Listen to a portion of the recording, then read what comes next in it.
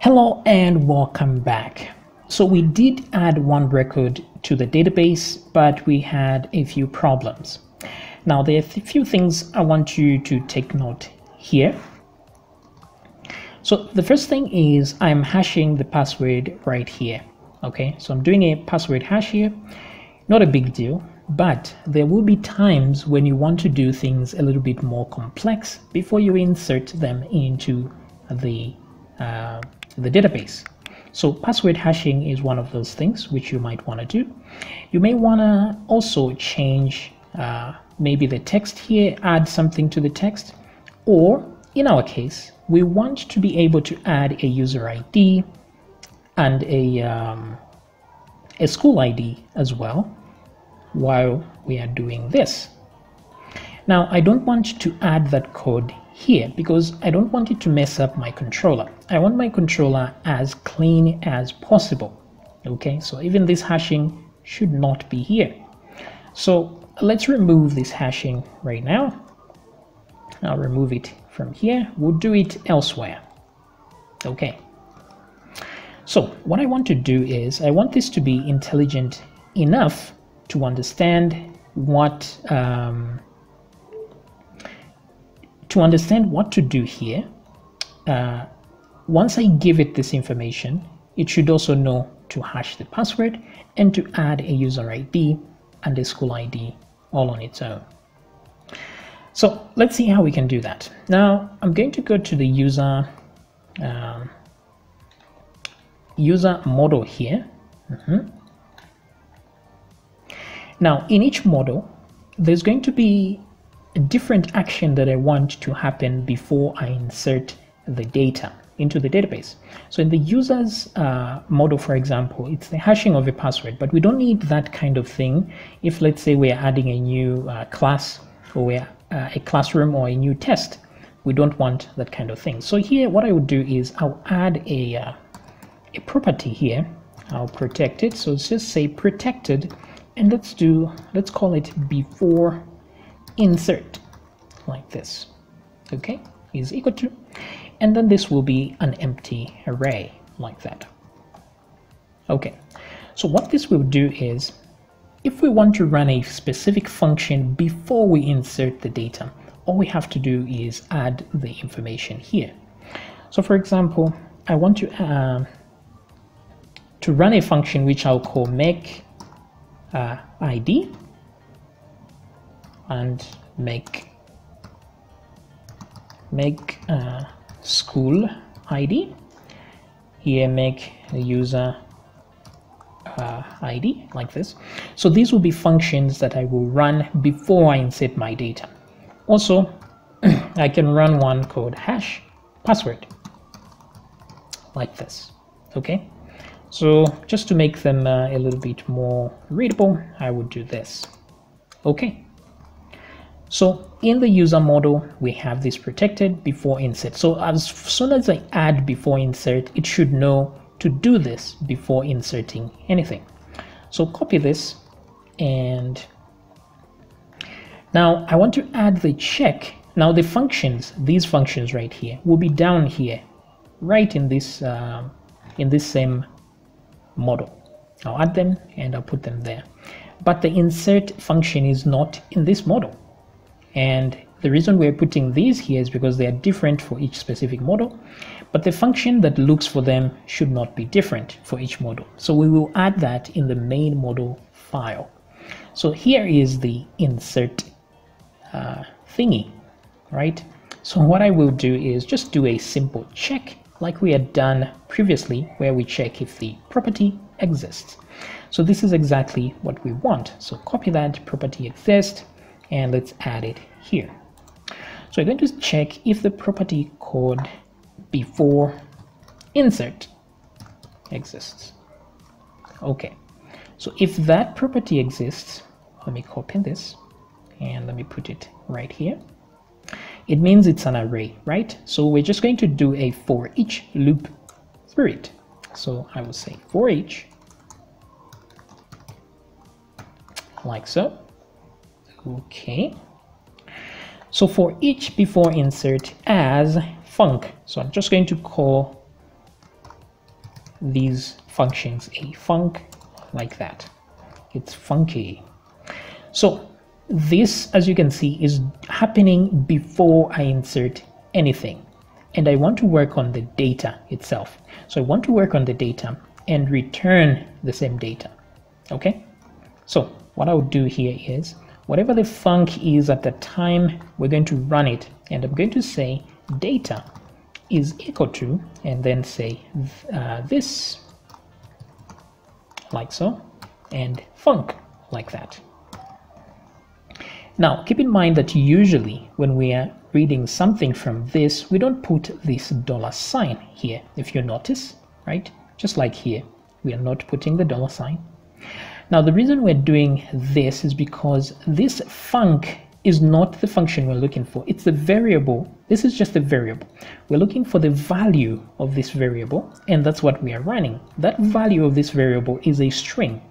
It's one of these, right? Make user ID. So that's one of those that we are going to be running here. So it's as good as doing this, but this text is inside a variable. That's why we're adding the $sign and still putting that. Now here we must add the data like that. And once we add the data, this function should return the data. Otherwise we lose that data there. So it must be returned so that we can still use it down here.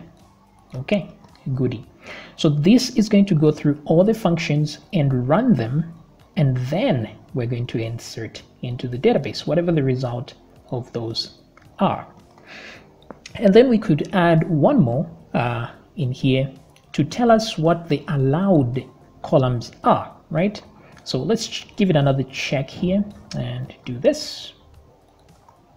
So we're going to say protected and say allowed. Maybe we can just do that. Allowed columns, right? So the allowed columns, what are the allowed columns? So the columns that we want, there's first name, and then there's last name. And then finally we have email. Let's duplicate this. Password, what's the other one? Password, rank, and then what's the other one? Gender.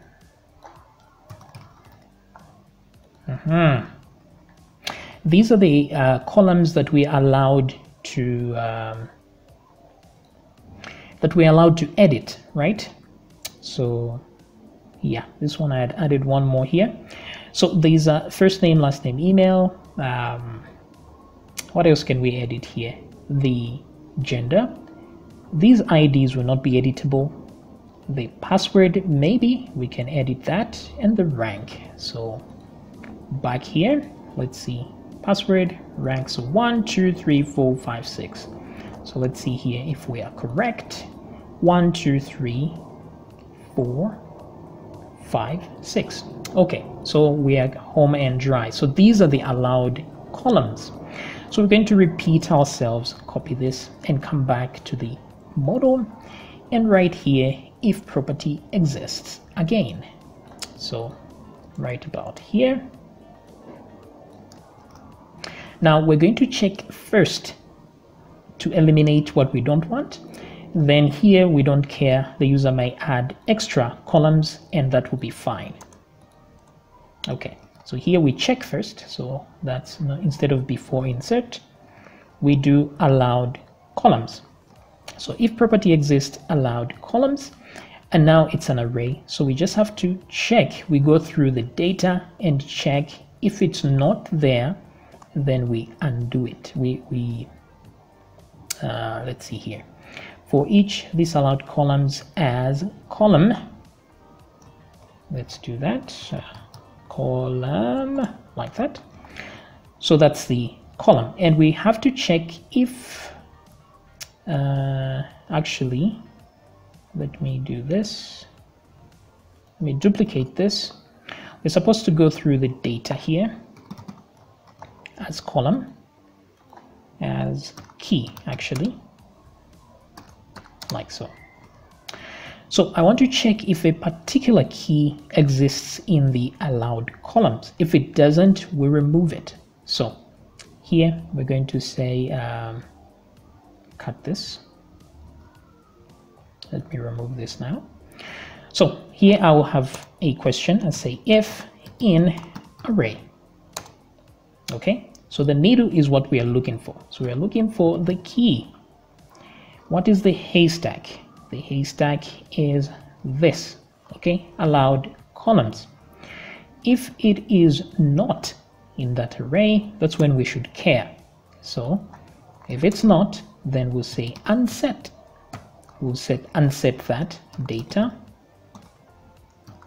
key, right? Like that. Okay, so if it doesn't exist, we unset it. Oh, sorry, here I should do it this way. Unset. Alrighty then. So yeah, once we are done with that, we unset, we remove all the ones that we don't like, and then we continue here.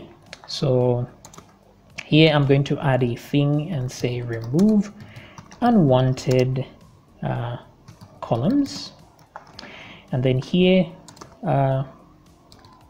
run functions before insert. Okay, so remove unwanted columns, run these functions before insert, blah blah blah. That's good. So this is working well, hopefully, and then we run these functions and then we are back here. So we may want to clean up the data thingy here, because once we unset, it will have gaps within it. So we might do something like this. Let's see here. If we removed anything, then we must, in fact, I can just do this. Actually, since this is an associative array, I think we can leave those like that. It's not a big deal. Yeah, it's an associative array, so it's not numbered, so it doesn't really matter. So here we are good to go. So now the only thing remaining is to create the functions that I want to run here. So since insert before, come here. So now I need to make these functions here. So for now, we're just going to make some dummies just to be sure that we are not getting any errors anywhere. So I'm going to come down here and just make some dummies. So I'm just going to say function like so. Now this one is, let's put them as public for now, and let's do this. I'm going to do that. Okay, function. Let me move this along 3 times like this, and then change this, make school ID, and then hash password right there. Okay, so close that. Now all these must return the data. Return data. Same thing here, return data every time. Okay, the reason we're returning this data is because we must capture it here. Otherwise, if we don't return anything, this will become a null value, and then we'll have problems inserting it here.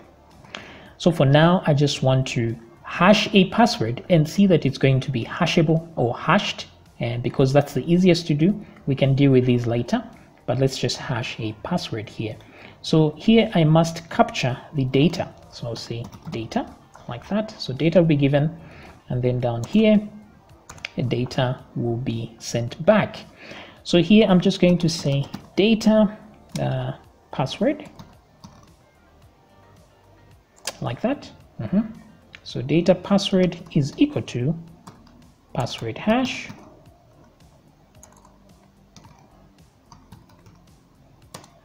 and then the string is the data password itself. Copy and add it here and leave that as it is, and then return data.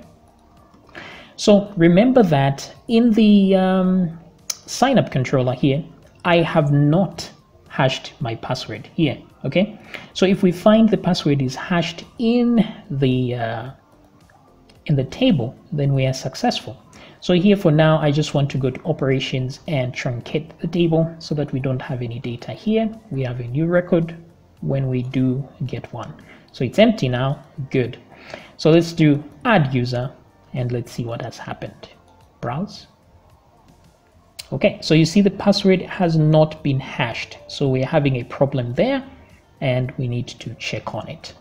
Okay, but at least we didn't get any errors anywhere, and that looks to be good. But we can test that again by, let me mute this and let's come back here and see what error we will get this time. Then add user again. Okay, so we didn't get any error, but we added a second row here. So which means things are working well. It's just a slight problem we're having somewhere here, and we're going to check that in the next video.